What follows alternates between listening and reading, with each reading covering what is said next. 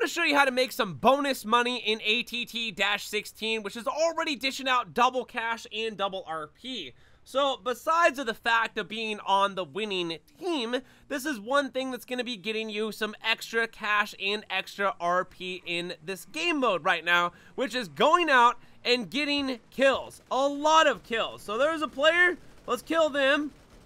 Got him, I think. Yeah, whoa, oh, hold on. There's another one over here. Oh, got a third one right there. Here's the guy. He's trying to hide. What's going on? Hey, buddy. Hey, get out here. I'm trying to shoot you. Wait, did he die? Hold on now.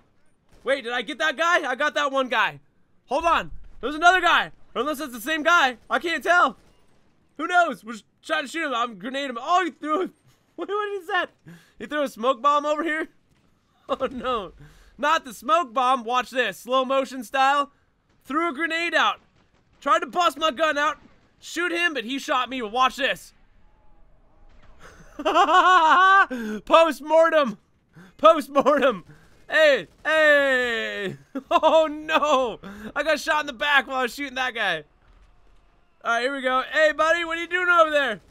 Gotcha.